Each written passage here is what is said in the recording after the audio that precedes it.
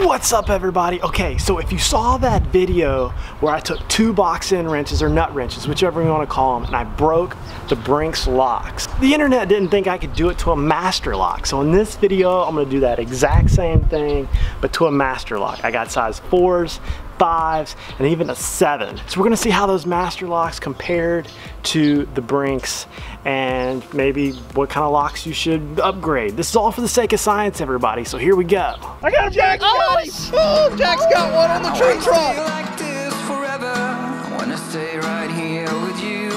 Wanna stay right here with you. As the rest we fall. Alright, so welcome to my channel, guys. If you don't know who I am, my name is Jack, and this is my world of Yak Molly, where I just share with the world all kinds of awesome stuff that I like to do. So first, for a disclaimer, no, I'm not teaching criminals. It's just for the sake of science, guys. It's just going to be fun scientific experiment, because locks don't keep anybody out but good people. In my prior video, I used the Brinks locks. Those are the ones sold at Walmart. You can get them sometimes at Lowe's, but usually at Walmart.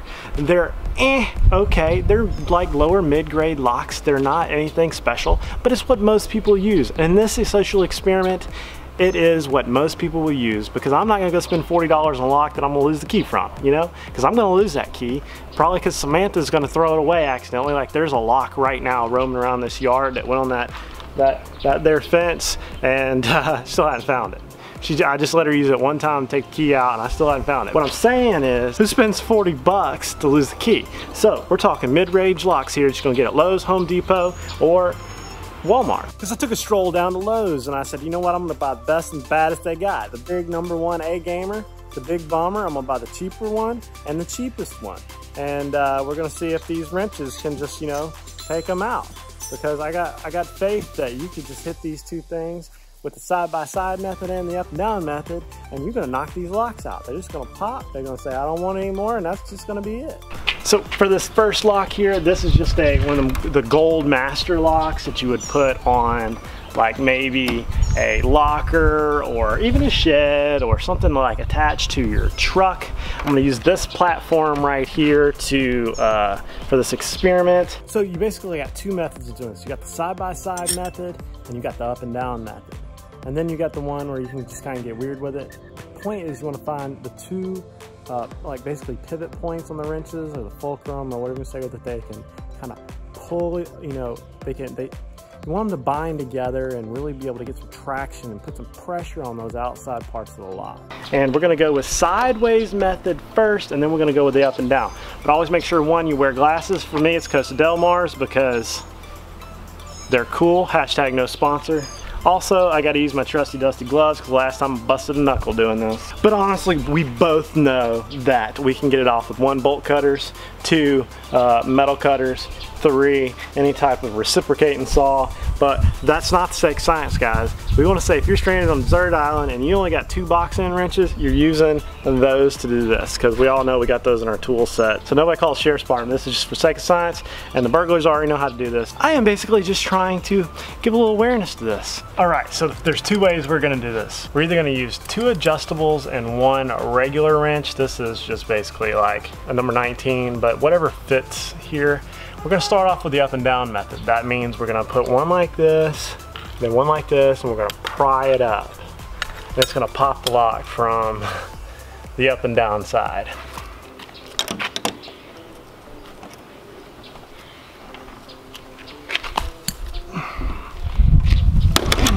There it goes. I used 2 wrenches right there. Totally blew it out the side. Look at this. Look at this. Can you see? See how it actually just blew right out of there?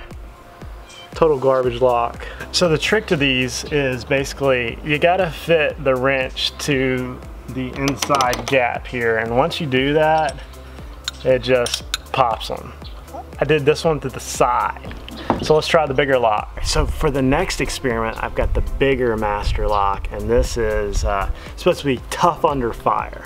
We use the same method, 2 box-in wrenches, nut wrenches, whatever you want to call them, mechanics wrenches. I'm gonna put this on there, and I'm gonna pop it the same way. And odds are it's gonna pop right out the top. It's probably gonna be a little harder. That was a number 4 security measure on their little scale. This is a number 6, I think.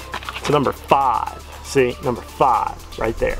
We're gonna do this one, and if I pop this one, we're gonna try this one right here. This is supposedly a Magnum. Now, I don't know if I can pop this with wrenches. I'm spitballing it. Might have to use a crowbar or something. We'll see the number 7, how strong it actually says. It says it's cut resistant, weather resistant. It's the number 1, like, tough one. Tough under fire. Guarantee I bring out Big Bertha, I'll pop this. And you're ready for the deer rifle. Master lock. All right, let's get to the science experiment. Locking it on here. And we're gonna see how tough she really is. Don't throw the key away. Got number 19.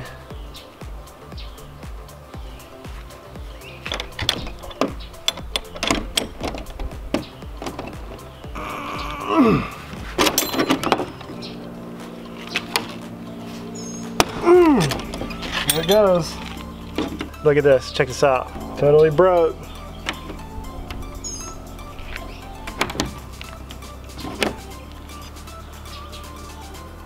So I busted that one, check it out. So I broke this one with the up and down method. I broke the last one with the side to side. It was kind of tough to get these wrenches in between here when there was an actual like latch on here, like this thing right here. Kind of hard to get the wrenches in between with this in here on the small lock. You really want to kind of keep that in mind if you're trying to keep your lock secure. Don't allow them access to the actual thing right here, whatever you want to call it. Okay, so this brings me to the last and final one, the handy dandy, the Big Bertha, the monster contraption. I think I can bust this one. If I can't bust it with these, I can definitely bust it with the big wrenches. I might be calling my shot on this one, and I might get defeated because that one was a little harder. I think it's harder to get it out of the actual package than get it off the thing it's supposed to be locking. Okay, everybody, here we go. We're doing the Big Bomber, one of the nicer locks they had at Lowe's. I mean, this is what they sell at Lowe's when you want to keep people out, besides the ones that are fancy with a little, hardly to get the thing in there. But this is for the sake of science, guys. So I can already tell this is a much more well-designed lock. It just feels stronger.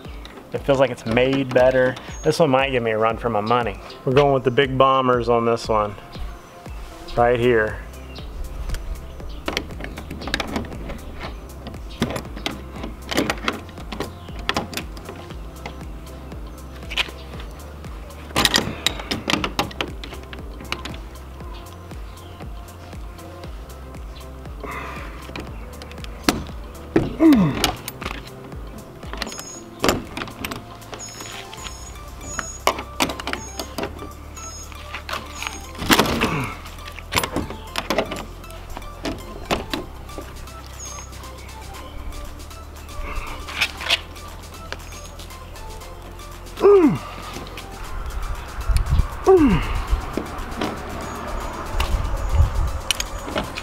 This one has defeated me.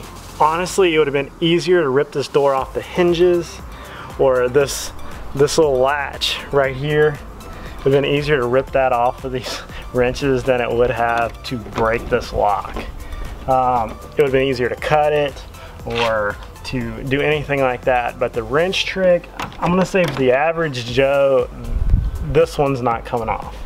This higher end Master Lock was a lot better. The first two, straight cheese, soft cakes, sissies. This one, I think I pulled a trap muscle trying to get this thing off.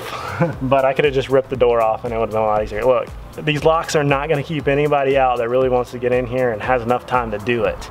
You could literally just pull the screws off the side of the building and come in if you wanted to. Yeah, the wrench technique works on little stuff, but not these higher end locks. This is like a $20 lock. The others were like a $8 lock. So as you can see, the top part doesn't blow out as easy. And it's not just gonna like bend. So that's really all I got for this video. I wanted to show this because there's a lot of argument on the last video about whether this was true and when you could like actually pull this off. Because if you saw that video online, it's got like 50 million views, where I actually saw this first. That was a cheap lock, and you could basically do that with a squirt gun. I'm just saying, like, it was not hard to do. The Brinks, super cheesy. You could get them off fairly easy. master lock. The second master lock we did here was a lot harder. I didn't know if I was going to get that one. I took a lot of extra leverage, and this last master lock was really hard, and I gave up because I was going to either pull out something in my shoulder, pull a bicep muscle. It just wasn't happening. But that's all I got, guys. That myth is not busted. It's not anything. It works. There's better ways of doing it, but it works. Hey, don't forget to like and subscribe. Comment down below if you've done this. If you've got any hate, throw it down below too, because it's America. You know why? Because we can say anything we want to say and we can chuckle at it. This is fun. It's YouTube. So until next time, don't forget to like and subscribe. Comment down below. Tomorrow, baby. Tomorrow.